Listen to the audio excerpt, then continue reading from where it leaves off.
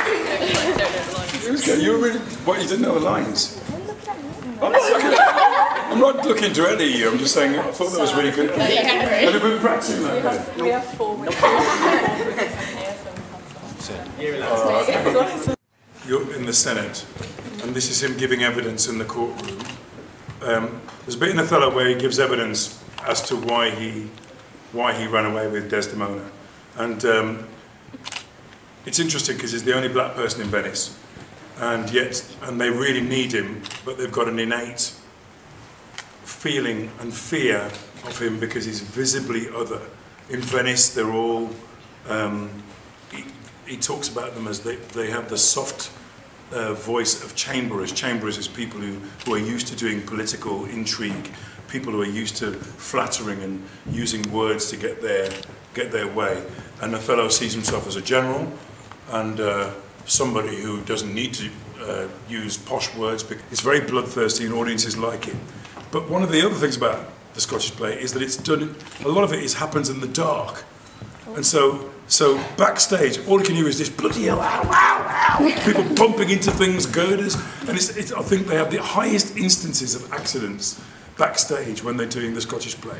People bump into things, fall off things, skewer themselves with things. It's a really dangerous play to perform because you're doing a lot of it in the dark. People get hurt doing that play, and that's why it's dangerous. And also, yeah, if they'd had a terrible loss the week before, a repertory theatre would often put on the Scottish play to make money back. Kind of, you guys are real lucky because they're making the arts available to you via this and other things. You've got a drama department. And we had drama, but it was running around the hall while the teacher had a fag outside. You guys run around the hall, and I'll have a fag outside. It was like that. Literally, that was our drama. So to have structured drama where you get to do a play and you get to pretend to be somebody else, never underestimate the advantage of pretending to be somebody else. It's great because you learn about getting out of yourself and you learn about other people's feelings, and it's a pretty cool thing. I never had that at school. So I think the arts, whether it's painting or drawing or acting or dancing, dance is a good thing, is a brilliant thing. It expands your mind, and creativity is great, you know. They say if you can walk a mile in somebody else's shoes, it gives you another perspective, another point of view, another way of looking at things.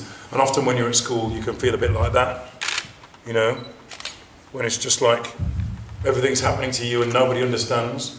But when you act in a play, or you're given a character to perform, or you're given somebody else's feelings to perform, you can see from someone else's point of view and perhaps understand an alternative perspective than your own. Yeah. With positivity. That's the advice I'd give. Thank you, that's it. Thank you very much.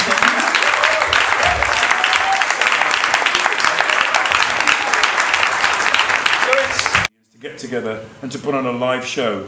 And then afterwards we got so excited, we all went to my house and I said, there should be something on the telly, where we do something on the telly. That was my one contribution, and suddenly all this stuff started to happen, and the BBC said they wanted to do it, and I had to write loads of letters with Richard to everybody, and suddenly it became a thing. And the first one raised £15 million, and they said we should do this every year. And then, so we did it the next year, and then we were really tired, and so we moved to every other year, and we raised over £1 billion last year with all your help. So, I mean, you know, that's what you do when you get organised. It's a good thing. Any more questions, please? Young person up there. Hang on a minute. Is this a premiering question? Hello? Hello? You know when you do the premiere in advert? Yeah. Did you get any free beds? That's the question you want to ask me? Yeah. Is there a real question? No, I didn't get a free bed. They are paying for my daughter's education though, so that's good. Buying a 21% discount. What kind of cheekiness is this? Anybody want to ask a proper question?